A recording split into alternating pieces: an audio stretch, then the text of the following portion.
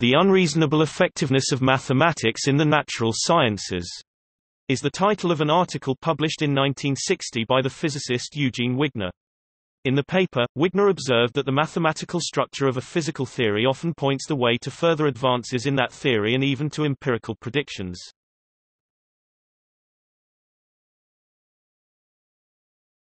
Topic: The miracle of mathematics in the natural sciences. Wigner begins his paper with the belief, common among those familiar with mathematics, that mathematical concepts have applicability far beyond the context in which they were originally developed. Based on his experience, he says, "It is important to point out that the mathematical formulation of the physicists' often crude experience leads in an uncanny number of cases to an amazingly accurate description of a large class of phenomena." He then invokes the fundamental law of gravitation as an example. Originally used to model freely falling bodies on the surface of the Earth, this law was extended on the basis of what Wigner terms, "very scanty observations," to describe the motion of the planets, where it has proved accurate beyond all reasonable expectations. Another oft-cited example is Maxwell's equations, derived to model the elementary electrical and magnetic phenomena known as of the mid-19th century.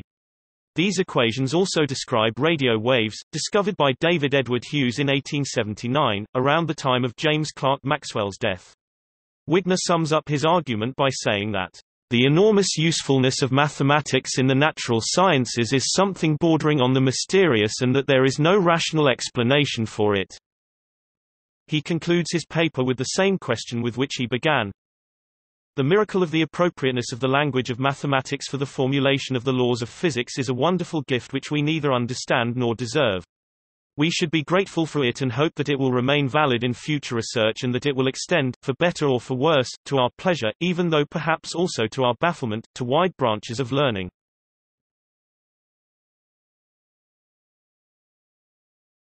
Topic: The deep connection between science and mathematics.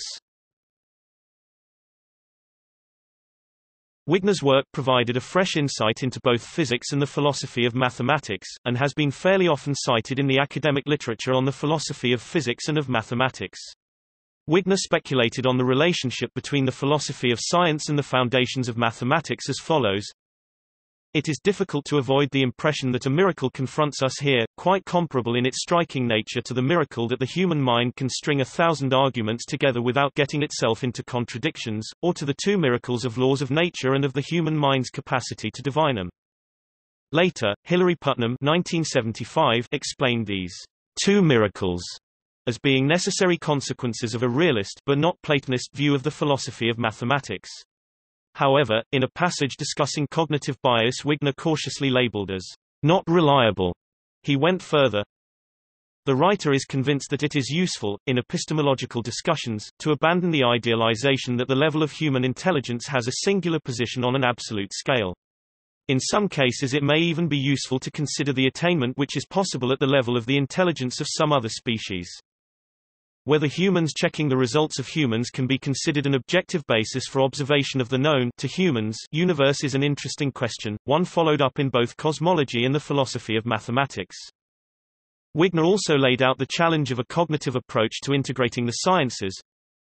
A much more difficult and confusing situation would arise if we could, someday, establish a theory of the phenomena of consciousness, or of biology, which would be as coherent and convincing as our present theories of the inanimate world.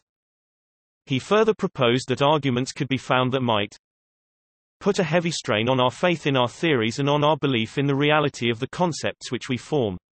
It would give us a deep sense of frustration in our search for what I called the ultimate truth. The reason that such a situation is conceivable is that, fundamentally, we do not know why our theories work so well. Hence, their accuracy may not prove their truth and consistency. Indeed, it is this writer's belief that something rather akin to the situation which was described above exists if the present laws of heredity and of physics are confronted. Peter Woit, a theoretical physicist, believes that this conflict exists in string theory, where very abstract models may be impossible to test in any foreseeable experiment.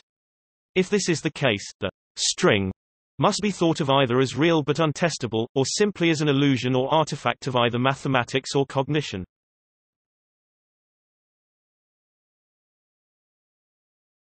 Topic: Responses to Wigner's original paper. Wigner's original paper has provoked and inspired many responses across a wide range of disciplines. These include Richard Hamming in computer science, Arthur Lesk in molecular biology, Peter Norvig in data mining, Max Tegmark in physics, Ivor Grattan-Guinness in mathematics, and Vela Vilapalai in economics.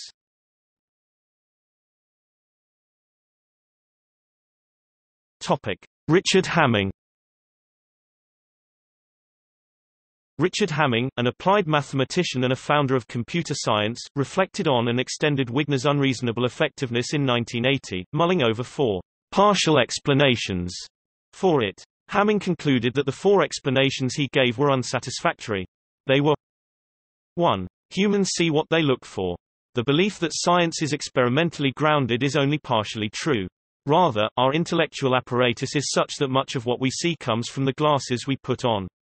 Eddington went so far as to claim that a sufficiently wise mind could deduce all of physics, illustrating his point with the following joke. Some men went fishing in the sea with a net, and upon examining what they caught they concluded that there was a minimum size to the fish in the sea.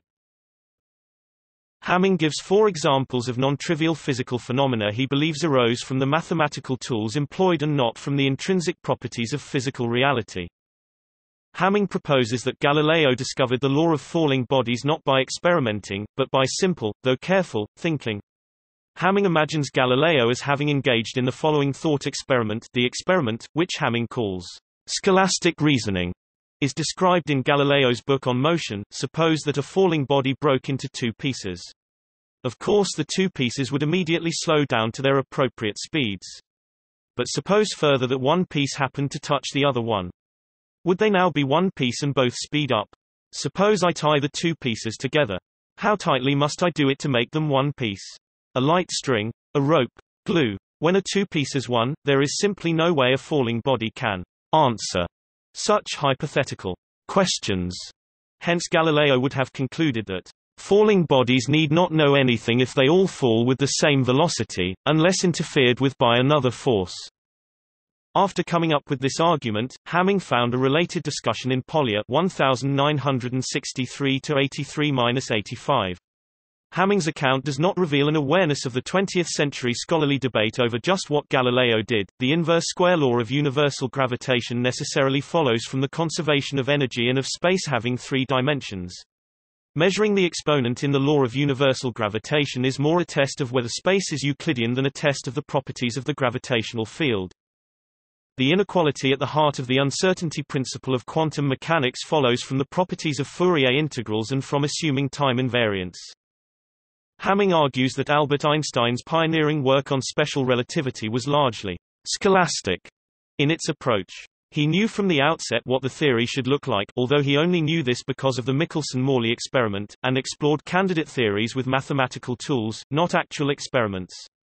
Hamming alleges that Einstein was so confident that his relativity theories were correct that the outcomes of observations designed to test them did not much interest him.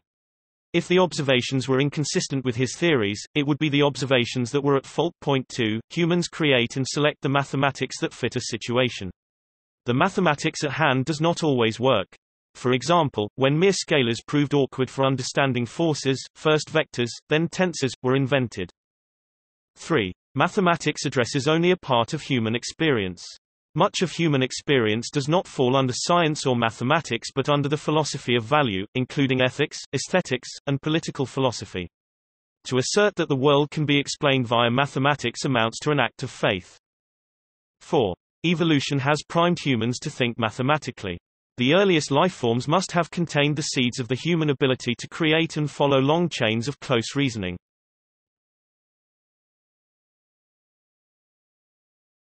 Topic: Max Tegmark. A different response, advocated by physicist Max Tegmark, is that physics is so successfully described by mathematics because the physical world is completely mathematical, isomorphic to a mathematical structure, and that we are simply uncovering this bit by bit. The same interpretation had been advanced some years previously by Peter Atkins. In this interpretation, the various approximations that constitute our current physics theories are successful because simple mathematical structures can provide good approximations of certain aspects of more complex mathematical structures. In other words, our successful theories are not mathematics approximating physics, but mathematics approximating mathematics.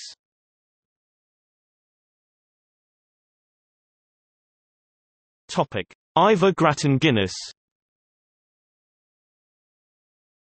Ivor Grattan-Guinness finds the effectiveness in question eminently reasonable and explicable in terms of concepts such as analogy, generalization and metaphor.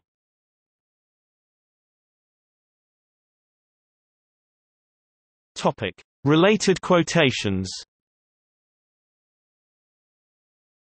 W. Ir Ausch, gleich als ob es ein glücklicher UNSRE Absicht begunstigendes Erfolg Erfrue eigentlich eines Bedürfnisses entledigt werden, wenn wir eine solch systematische Einheit unter blow empirischen Gesetzen antreffen.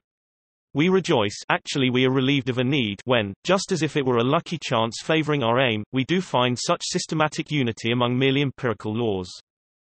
The most incomprehensible thing about the universe is that it is comprehensible.